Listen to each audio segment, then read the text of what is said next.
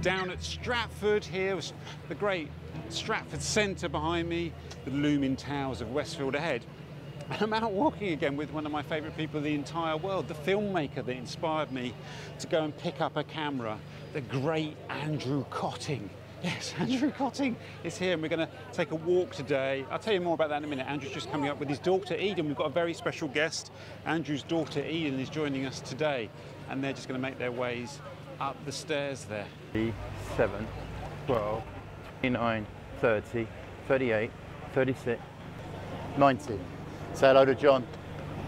Got a long way to go. Hi Eden. You say hi? Hiya. We're going up the top, okay? You good for that? Come on then. So the plan is to walk from here with John all the way to the gallery. You know where you got your show me daddy in Fred's gallery. Right. And again. I've talked about this before, how Andrew's film Gallivant, that I saw the Sydney Film Festival in 1997, was the reason I went out. I bought a Super 8 camera and I started to want to make films. And Eden is really the star of that film. It's a really magical film, Gallivant. So it's really incredible to be walking with Andrew and Eden today. I'll link below to the walk I did with Andrew in St Leonard's in December, and Eden also appears in that. And we talk a lot about Gallivant and all that stuff. Tell me about these The pods. fish. Are they kayaks that are left over from the Olympics? Yeah, they should be. Is that what they are? I think they were to hide Stratford Centre for the Olympics. Okay, right. There's a piece of commission work going. Nobody really knows that the centre's there because of these. Yeah, it's a distraction. It's the Stratford they deny. Okay. Doesn't fit the plan. And have you been to the Sky High Cinema yet? Never been up there. Never been to that roof garden. There's a bar up there as well. Is it like an open air screening? I guess it must be, yeah. Right. So saying at the beginning we were getting a little bit confused as to Westfield side and the Stratford side, but it's just grown exponentially from I used to be a runner for shipping agents. And they sent me to Stratford, and it was kind of where the depots were and the containers, and you'd come out of the old school Stratford station, which really was like a urinal, and then you'd kind of walk along maybe half a mile that way, and then there's a foot tunnel that brought you out into this big kind of container park. And I must have been about 14 then, 13, 14. Right. And so occasionally we came back here, obviously with Ian, to do a bit of a walk, and we pedalled for the film, but it's completely transformed. It's frightening. It's another world, isn't it? It's a city. Yeah. We'll talk about what we're going to do on the other side of Westfield, aren't we? Yeah. But I guess this is part of your manor now. You've done this many times. It's my manor. Yeah.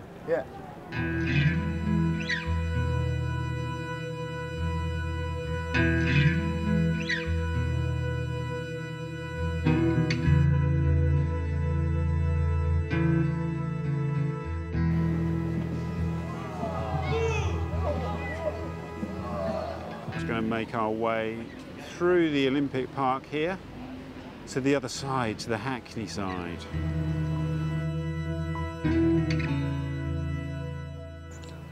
So Andrew, do you want to say a little bit here about Swandown? About Swandown, well, yeah, I mean we've got some copycat pedallings going on, pedalees. Okay, is this the River Lee or is this one of the canals? I think this is the waterworks. This is the waterworks, okay.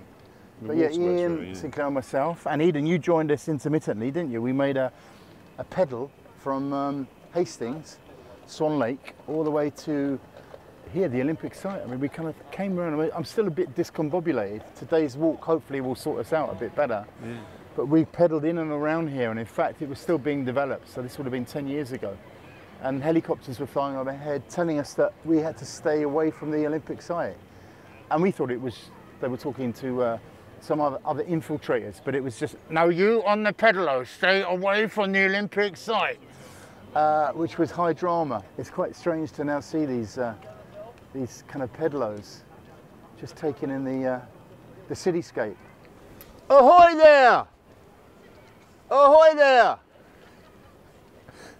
What's it like? Do you feel river sick? Not just yet. How deep is it? Right. You both look very, very contented. Have you named it?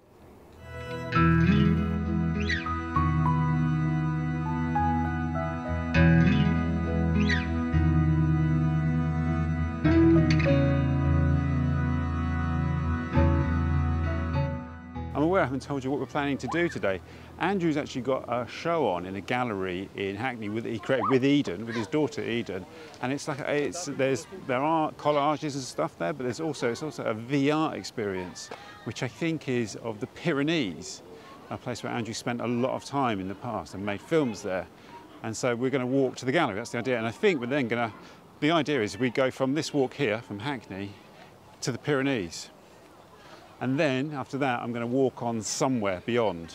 I don't know where, but maybe we'll go Columbia Road, something like that. Go along Columbia Road towards the Barbican. I don't know, who knows actually. I haven't really thought that bit of the walk out, but that's part 2, if you like, of a 2-part, or maybe a 3-part video. Yeah, you could work out where we are, because it feels like we've been walking for like 4 hours. This is your manor. So I think we're probably around here somewhere. So we're about to go along the Hertford Union. Is it even on here? I don't know, because this is Hertford Union. That's West Ham. Aren't we? It's strange. If that's the River Lee. Here you go. This is where we're going to go. All right, we're going to go there. We're about to come in there, yeah. About to go there. So Andrew then told me a little bit about the route they took for Swandown at this stage of that epic journey. It's the way you'd go to. Yeah, we ended up down there, and we went as far as we could into the Angel Tunnel at Islington, and that's kind of where the film ends. So yeah, I remember that very clearly. This scene, you'll find it. This is the scene down on the canal now. There's a barge over there where you can get food and drink. Barge East. There's this place here. I don't know what they call it, but it says cold beer here, which is always a good thing. And there's sort of tables and what have you. People having a nice time. And we're going to go over the bridge there.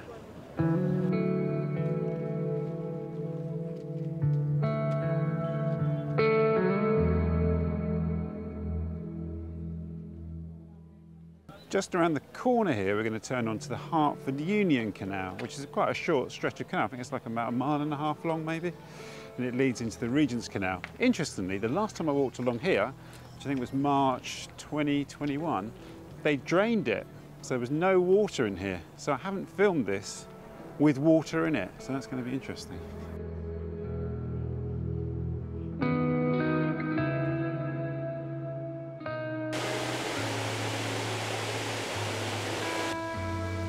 They come in and they go out. We don't know where they go, but they always go somewhere. And there's always another one that comes back in afterwards.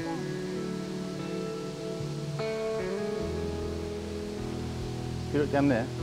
Right, well, in a minute we'll get to Victoria Park.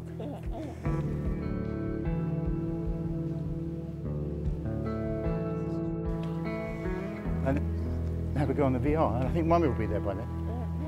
Yeah, and Miles might come along as well. And what flavour are you going to have? Chocolate.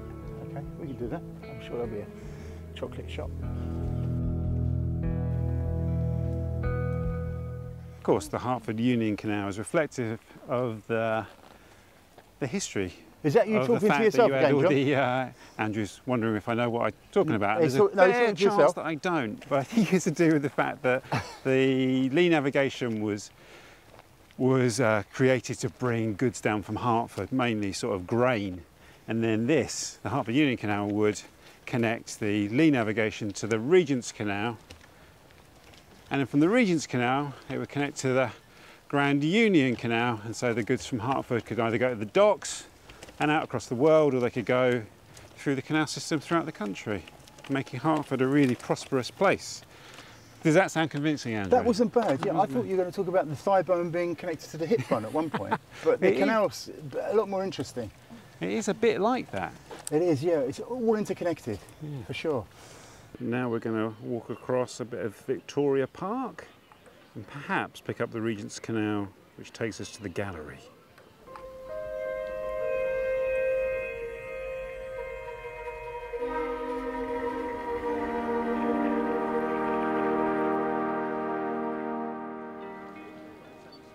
You haven't got any swan pedalo, have you? Swan pedalo? No, just do boats? Yeah. Oh, that's a shame. All right, thank you. Oh, there's a goose, Eden. You can't ride that though, can you? Victoria Park was known very quickly as the People's Park. I think 9 million people a year come to Victoria Park, Andrew. 9 million a year. 9 million people. 9 million people. They haven't got any swan pedlos though. They've got no swan pedlos. Yeah, they've got. There's a very limp goose, but apparently you can't ride them. All we can do is look at them. Is that right, Eden? Did you want to go on a pedalo? No. What are you thinking about now? Sign? Cake. Chocolate cake. Come on, we'll get you to the gallery. Chocolate cake. We'll get you to the gallery? Yeah, we'll find some cake there.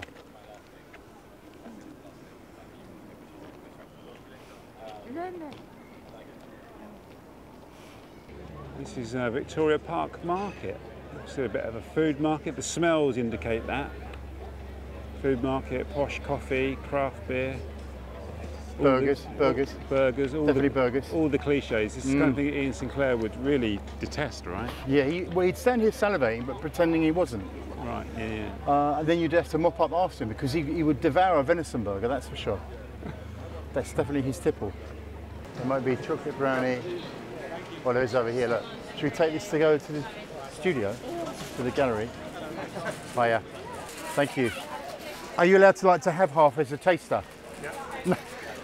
No problem. Do you make them yourself? Did you make them yourself? No, but the bakers are in Kingston. Oh, the bakers are in Kingston? Yeah. Well, they're heavy, yeah. which is good. Eden, look. That's amazing. There's a chocolate brownie. We'll have that later. But thank you. See ya.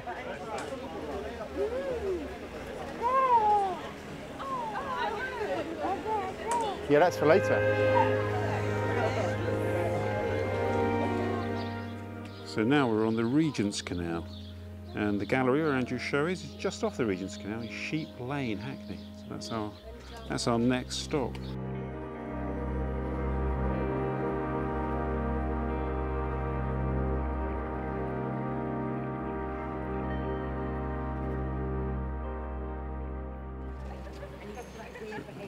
This is where we come off the towpath and go up to the gallery. Thankfully there's a ramp. It's a total coincidence that this links back to the walk I did, I think I say in March 2021, where I went to Ron Hutchins's house gallery place. And I literally walked the same way, came down Sheep Lane, went onto the canal, down the canal, and then along the Hertford Union, across Vicky Park. I've pretty much replicated that journey. But now we are here for a purpose for Andrew's show, which is just up here somewhere. Yeah, Andrew and Eden, who are very excited to show you. So this is Sheep Lane, and we're about to head down to the New Arts Project Gallery, which is where the two of us have our first London commercial show. Oh wow. And the gallery's not normally open on a Sunday, but we're going to show, or give John a private view, and also afterwards a lap dance. We're going to be giving you a lap dance, John, using the VR headset, the Oculus, which again we haven't actually tried in the gallery space properly yet, so you'll be our first punter. So you'll be sat in amongst the collages, the paintings, and also the installation projection of Diseased and Disorderly, and experiencing this new project called the Telltale Rooms, which is very much a work in progress, but it's something that I'm excited to show you, because I think amazing. I might have talked about it when you came to St Leonard's at the tail end of last year. I think so. Yeah. Wow. And what's the significance of the Pyrenees to you, Andrew, and Eden? Eden was born in '88, and we bought the house in '89. So we moved down there after I graduated from the Slade, having done an MA, when she was just over a year old. And really, for the last 34 years, we've been going backwards and forwards there. It's become like a memory hovel. And so it's full of paraphernalia that pertains to our lives down there, really. This is the tip of the iceberg, John. We've got there were about another 20 of the smaller collages that we decided not to frame, and there's about another 10 of the larger ones. So it's an immersive experience for sure. Excuse me, can you help me? I'm terribly worried. Is that the name of the show? Yeah. That was the name of the show, yeah. So as well as this space, we also here, I think I sent you the link to this. This is the Diseased and Disorderly film that was commissioned by the BFI. And in many ways, a lot of these artworks spilt out of that in the last 2 years of lockdown. And we moved studio into a new studio, and so this became the kind of the routine. Every Sunday we go swimming, you'd have your lunch, and then we set about, maybe each one of these represents one day's work, each collage. And then, yeah, this is the screening room.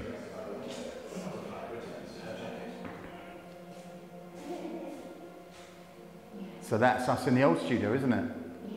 She stands and reaches for the walker with the words, "And this is not the end of my story, but just the beginning."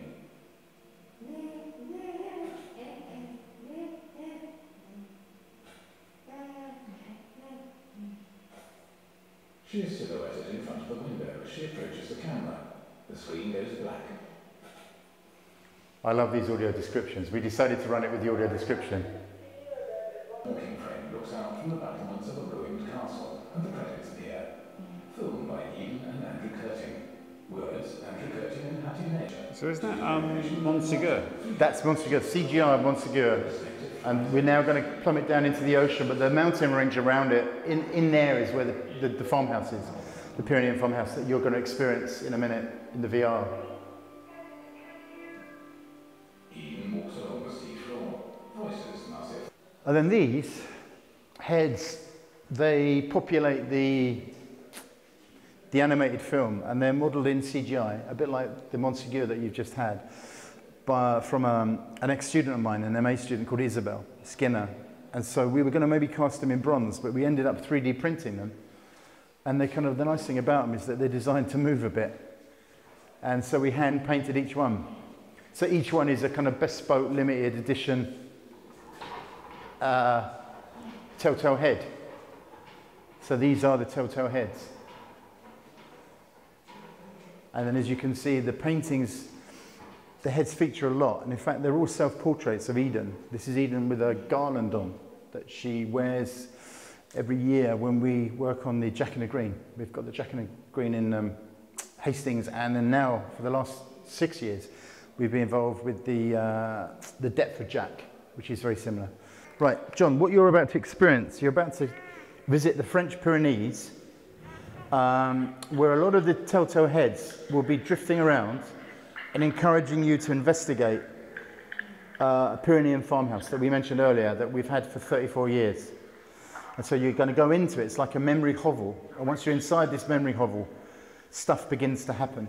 So you're going to be led through different rooms for 12 minutes and experience snippets, sound bites from various projects that have either had their genesis in the Pyrenees or have concluded in the Pyrenees. Right. But your mistress of ceremonies will be Eden. So she kind of features in most rooms. And also you'll find that there's a Zimmer frame, which is there as a taster as to how you might navigate through the rooms should we ever get the money to complete it. When your red light's flashing, it means that I'm filming, yeah? What's that? I've got your camera running, yeah, and there's a red light top left flashing. That means that's it. You're filming. Okay, yeah, right. That's it. And so this is actually how your place in the Pyrenees actually looks. We've used photogrammetry. So in effect, you're looking at it, this is the most kind of pristine version that you're ever going to get at the moment, as opposed to just VR. Yeah. So it's composited and built up in these kind of cubes. Wow, and I can see out the windows, real depth. I can see out the window to another room on the Yeah, so we're playing around with perspective, and in a minute you're going to go into the room of nostalgia. Oh, yeah, what's something, okay, I'm in a different room now. That is, wow. Wow, that's something else. That's amazing. That was okay? Yeah, no, it was more than that. It was incredible. It's almost like you're a bit disappointed to come back. It's almost like, oh no, take me back to the Pyrenees. What an amazing experience. Hey, the walk with Andrew and Eden, which was fantastic, and always a real massive treat. I feel incredibly privileged. But then that VR experience is mind-boggling. You can imagine this kind of thing. I could film this kind of thing on a 360 camera, and you could experience that through one of those headsets, and you could come out for a walk with me wherever you are. That's astonishing. And so if you can make it along to the gallery, I'll put the name and the address of the gallery down here on the screen, and also I'll put the details in the description below. And those artworks are for sale. So you could own an Andrew and Eden Kötting original. And they're not, not madly expensive. They're not Damien Hirst prices, that's for sure.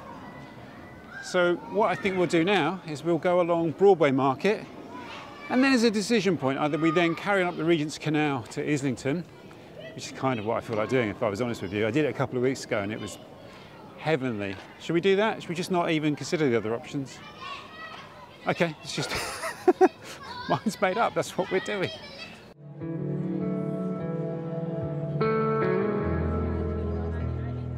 So that's the Dove. I used to drink in there in the early 90s. I used to drink in here, and they used to put like hot food out on the bar when there was a football match on. So we used to come here and basically eat just to eat the food and have a half a lager because we had no money. There's that thing where the old shop fronts have been sort of preserved, I guess, and done up, which is kind of nice to see. Even if the old businesses that occupied them have gone. I'm not sure where the Pie and Mash was actually. On the one hand, I really like the fact there's a cost cutter, kind of keeping it real. But look, it's a bougie cost cutter. They've done it up. But here behind me, actually, there is a Londis, a proper Londis. Because, you know, I mean, Broadway Market is seen as a kind of a real symbol of the gentrification of Hackney, basically. People have written articles about it, the changes taking place in Broadway Market, really being the most obvious symptom of gentrification when all the little old local businesses were, you know, forced out of this area and they've been replaced by the more kind of, what would you call them, bourgeois type of businesses. Like the old Pie and Mash shop has gone, I believe, recently shut, the old Broadway Market Pie and Mash. Lovely to meet Ian back there who watches the video, subscribes on YouTube, grew up in the East End, lives in Bahrain. Lovely to meet you, Ian. It's always lovely to meet people when I'm out going for a walk and they watch the videos. I met a couple of people yesterday. Someone down in Ramsgate who was on a hen weekend. A lady came over, that was lovely. And somebody on the bus, on the 339 bus. It's a world of wonders. Dumplings, hi! Oh my God. Hi, how are you? Hey, Sergeant. So what are you selling? Dumplings? We're selling dumpling is like it's a vegetarian, chicken, and pork one as well. Which one would you like? I'll send it, not for me because I've eaten. Okay. I just had an enormous chocolate brownie. Oh, good chocolate brownie. So I will give you one for the, just for the taste. Yeah, oh, just for the taste, so I can tell people how great your dumplings are. So how's you doing? Good? Yeah, good, thank you. It's excellent. Perfect. Oh, that's great. And that one. And I'll like veggie, yeah? Okay, perfect. Anything. Oh, okay. This one is and I'll review it for you. Alright, thank you. You want to sriracha on it? Yeah, that'd be great. Thank you. I'll give you an instant review. Thank you so much. What's your stall called? It's called Mikito Dumplings and Rolls. There we go. Thank you very much. Right. On the fork as well. On the fork. This is launching a new angle to my career as a food reviewer. These are dumplings. Yeah, from Taiwan. These are Taiwan specialist from vegetarian. These are the best dumplings I've ever had. Ever. Thank you so much. So whenever people see me in the street now, they're going to give me dumplings. Thank you very much. What's your name? My name is Suleiman. Suleiman. Yeah. Come and get Suleiman's dumplings down here on Broadway Market. Owner of that dumpling store. Come around my buddy. Hey, my friend. Yeah. Thank you very much. Have a great day. What's your name? Good name. John. John. Nice to meet you, Sir John. Thank you so much. Thank you. Nice to see you. The Cat and Mutton pub. I don't remember that, but it certainly would have been different in 1992, I would have thought. Here it is, F. Cook's Pie and Mash shop. Sadly now closed. It's a real tragedy, isn't it? If you want Jake Green, who I've mentioned before, his wonderful project about pie and mash shops, and this was included in it, I believe, when it was still open, so it's only recently shut, I think. There's another pub here on the corner. I'm not sure what that one was. I only remembered the Dove, to be honest with you. I don't remember the other ones, but they're full of people, so quite popular. I think we'll get back onto the towpath now, right? There we go. It's called the Sir Walter Scott, rebuilt in 1909. Lovely to meet Ellie and Sylvan back there in Broadway Market, who watch the videos. Thank you so much. Lovely to meet you. They've been out for a ride in Epping Forest. Lovely to meet people. It means a lot to me when people come and say, "Oh, I love your videos. I've been doing one of your walks today on your recommendation." Like they've been up in Epping Forest because they watch the Epping Forest videos. Fills my heart, that does. Fills my heart. I love the story about the Regent's Canal is that it took them so long to get the permission to build along the route of the canal, and that's why it's called the Regent's Canal, because it had to go through Regent's Park, and the Prince Regent gave permission if they named it after him, or they decided to name it after him to kind of butter him up. Because it took so long to get permission and then to build it, by the time it was finished, the railways had come. Okay, I realise I've got my timeline a little bit askew with here, and the railways hadn't arrived by the time the Regent's Canal was completed in 1820, but they followed not long after. And the Euston Road had been built in that time, which kind of competed with the canal, making it kind of not quite obsolete, but not as good a proposition as it had when they planned it before the railways had come. So they kind of got a little bit scuppered by the slow process of negotiating the land sales and the onward march of technology. I'm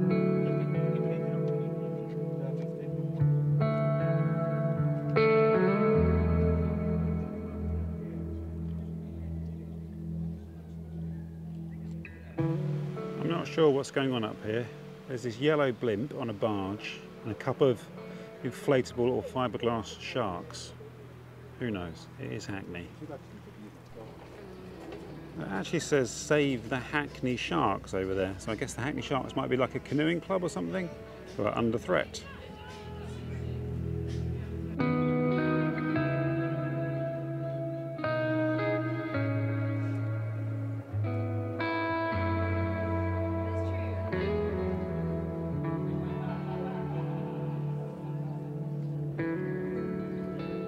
What I think we'll do is we'll just cross the canal to Gainsborough Studios over there, which was where Alfred Hitchcock made some of his early films, and I think there's a statue of him over there somewhere in that new development.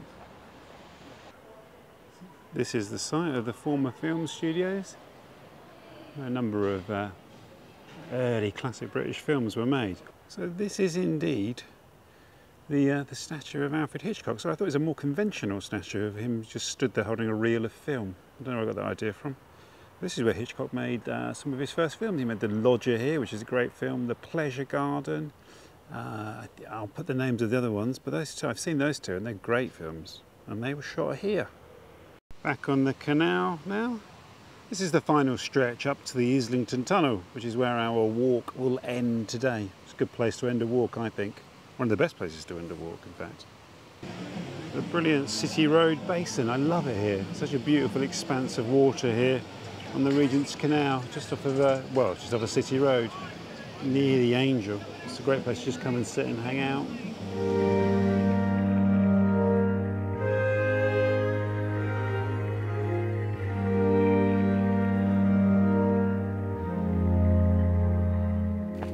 So here it is, the Islington Tunnel and the end of the walk.